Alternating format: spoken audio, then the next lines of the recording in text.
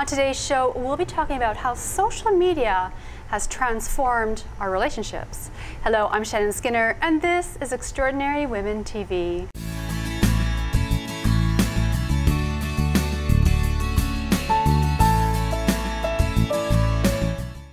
Well, my guest today is Jen Kirsch. She is a dating and relationship expert, and she's going to be providing some wisdom and pearls of wisdom and expertise today. Looking forward to it. Now, you'll meet her in a moment. Later in the segment, before we take a break, I'll have my regular Good to Know Minute when I ask my guests for their top success tip, and you'll hear Jen's. Well, Jen Kirsch, it is so nice having you here today. Thanks for having me here. Now, you are a dating and relationship expert. You have appeared in many publications and media outlets as the go-to expert on That's dating. what they call me. Yeah, dating relationship expertise or advice, so that's fantastic. Congratulations. Thank you so much. Maybe you can give people an idea of where you're appearing these days. Yeah, absolutely. I have a show coming out on Cosmo TV called Love Trap. It airs September 5th. I also do frequent segments for Canada AM and 99.9 Virgin Radio with Mad Dog and Maura every Thursday morning. Well, you are busy. I am busy. Now, you have had a really interesting career. I mean, let's just trace it a bit. So you began, you studied broadcast journalism. Yep. You found a job in PR at some point, and then you did an internship with Good Morning America in New York. Yeah, absolutely. So that was a lot of fun. I got to go out and be young and have fun because I went to Ryerson Journalism School, which is in Toronto, where I grew up. And it was nice to see the behind-the-scenes hustle and bustle of the TV world. But I thought I would go into PR for a bit just in case I didn't get to where I wanted to be in the TV world. And one thing led to another, and here I am sitting with you and doing all this broadcast stuff. So now, how did you go from sort of a broadcast journalist to a dating and relationship expert? And then how did you blend the two? I'm still shocked by the whole thing, because who doesn't love talking about relationships? And the fact that I get to call it a job is amazing for me. What ended up happening was I started my blog. It's Blonde Bronze 20-something. And I just wanted an outlet to share my writing. I always have these ideas in my head, and I thought, what a great opportunity to begin a blog. It's free, it's easy, and if no one reads it, no one but me will have to know, because you could see all the analytics. And I just started to write about living the 20-something lifestyle. And what I noticed was when I was talking about dating or relationships, whether they're romantic relationships or friendships, anything of that sort, my stuff got heavily read, heavily shared. I had people from all over the world reading my articles. And that's when I started to realize that maybe I should do something with these so-called writing skills that I have. And I got my first relationship column in Women's Post. And from that, everything just sort of skyrocketed, and I became this relationship expert. So when you have a high profile now, so when you're going out, I mean, you probably run into people who say, hey, I've read you, or I've seen you. Yep. How does it feel now? I feel like I need to often be on guard because, you know, I have become a public persona, if you will, and so I need to be on guard, but it's actually really nice and flattering. What I like to do when that happens is sit down and almost have a coffee talk with whoever it is and help them out in their relationships. And as we talked before we, started filming today, I've said the same thing. I'll get emails. Right now, my response is to respond to them, to help them. I genuinely love what I do, but eventually I think as things get more busy, I'm gonna have to pick and choose with that. Now, you decided to, or one of your areas of focus is the 20-something market. Yes. So your blog is called Blonde Bronzed 20-something. Yeah. So why the 20-something market? I started the blog when I was in my mid-20s, and because I didn't know what I wanted to write about, I wanted it to be general, but I wanted it to speak to people in my age group, the types of people that I thought were going on to blogs that would be interested in this sort of stuff.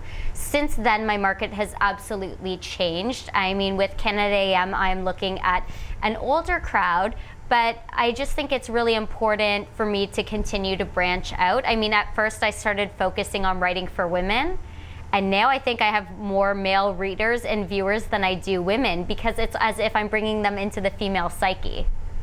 Well, isn't that interesting? Mm-hmm. What is it about the female psyche that you think is bringing them in? Are they trying to understand women? Are they trying to understand themselves? Do you think that they want to have meaningful relationships? I mean, yeah, I think all of the above, and I think this is a day and age where we're all trying to figure ourselves out, and with social media, we're so available to certain things. We're so available to a sense of immediacy.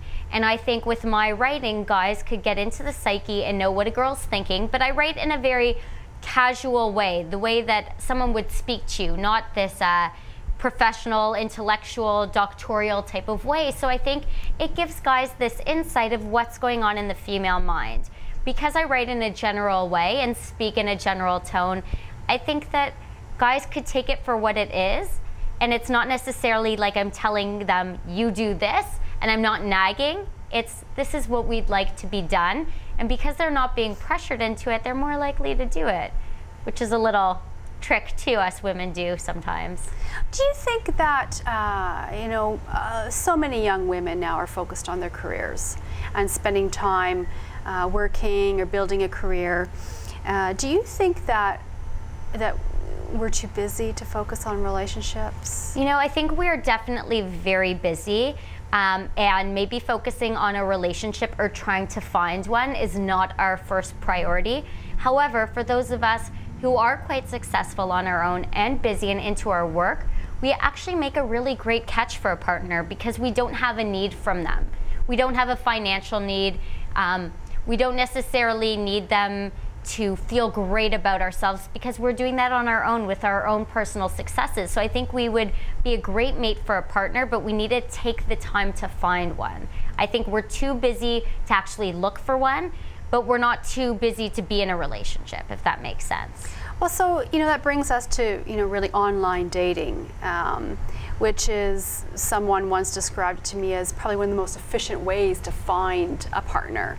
Right. For busy professionals, unless you're going to meet someone in your, within your social network. If you're not meeting them personally, then at least with the online dating, you can filter and you can just really cut through, the clutter, so to speak. Absolutely. So, do you think that, are you seeing more and more professionals online, and do you encourage them to do that? I want to be seeing more and more professionals online. I'm not seeing that many. I think there's this stigma about online dating, that people think if they online date that they're seen as less than or not good enough or kind of a loser, or why can't they find and meet someone on their own? But that's just not the case. So I think it's a great outlet to meet someone. If someone wants to do online dating, though, they need to go into it and believe in it. If you say, I'm not going to find anyone on here, and no one's going to be my match, and I hate this, and when can I get off this service? You're not going to find someone. I think whatever's going on in our headspace is what we attract. So I think it's a great idea, and more people should just get into it. Check out some of the profiles, put one up, and they might be surprised with what they find. Another great thing for women who are working and busy in the workforce is going to the events, business meetings, different events, mingling after work, maybe mingling on a lunch with someone that you work with, because it's such a great opportunity to meet like-minded people. And yes, it's so tempting after a long workday to go home and put your home uniform on, whether it's sweatpants or PJs or whatever it is, but you're doing yourself a disservice if at the end of the day you want to find a match. Now, Jen, we're just going to take a quick break, and that means it's my good to know minute, and I know you've got a great success tip. Yeah, I think it's really important to be passionate about what you're doing and love it, and to live and breathe it in your daily life and your work life as well. I mean, your name is your brand, and at the end of the day, all we have is our name. So if you're always aware of that and always breathing and living your job, you'll do great for yourself.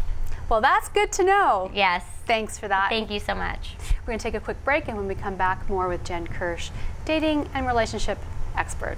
So stay where you are.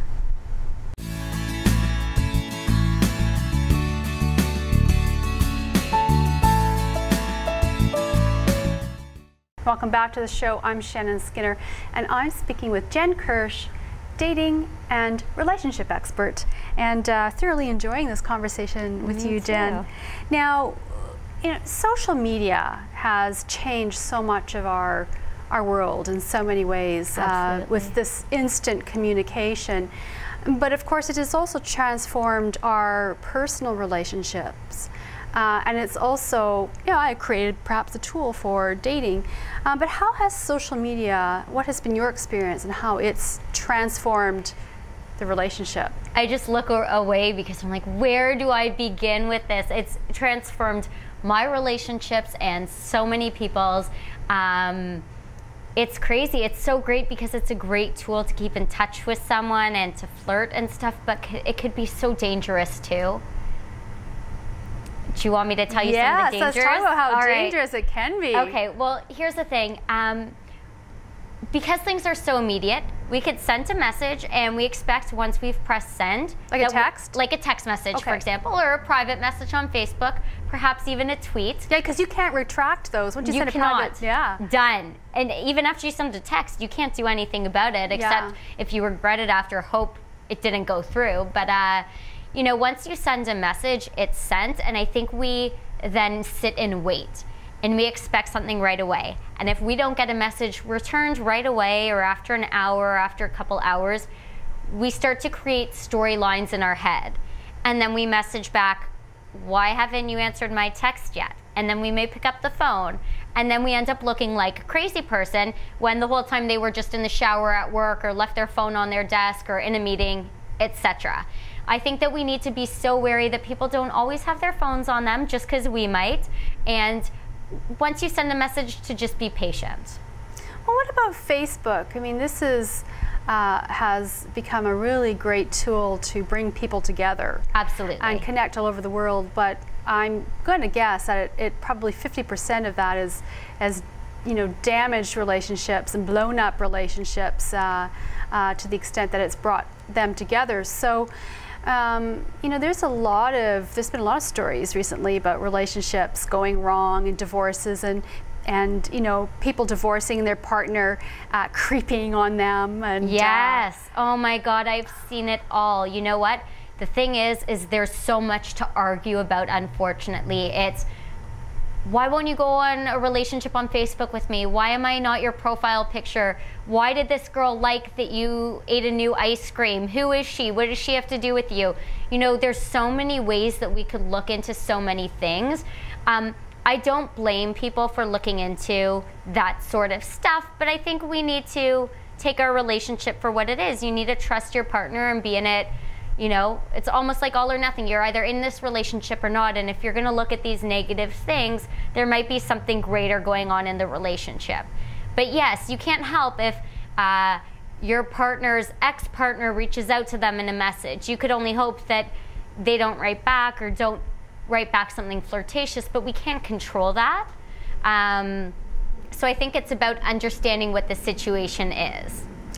Would you recommend Facebook be used as a means for dating, to try to find someone to date? I would absolutely recommend that. I think the great thing about Facebook is it isn't a dating site. So you don't come off as creepy or try too hard. You're not paying for a service that if you get rejected, you're feeling bad about yourself. I think it's a nice, easy tool for you to use to re-get in contact with someone.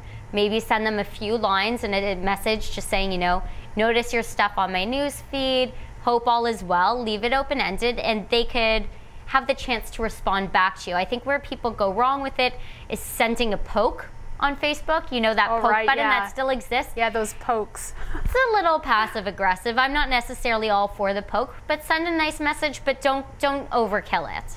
Right. You don't want to be that guy or that girl who sends everyone a Facebook message trying to pursue them, but it's a great way to maintain contact or reconnect with someone that maybe you saw at an event or you saw at a party and didn't get the opportunity to talk to. You could check them out on Facebook, drop them a line, and let them know that you're a little bit interested.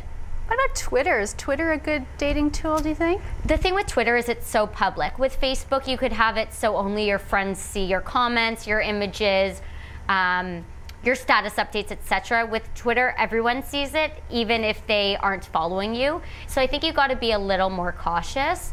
As well, make sure you do your research. You wouldn't want to be messaging or tweeting at someone who's very much so in a relationship, because then you're going to look like the other woman, the mistress, you know, all those rumors will begin. So I would keep it to somewhere private to begin when pursuing someone. So tips on dating in a digital world then. So when we're connecting through Facebook, texting, email, whatever means, even if it's Twitter, once you send out messages, be patient. Be patient. That's the idea. Absolutely. Right, be patient. Just, you know, let things take their time. You don't know what other people are up to. If they're interested, ultimately they will reach back out to you. And if they don't, you know what? They're lost. On to the next.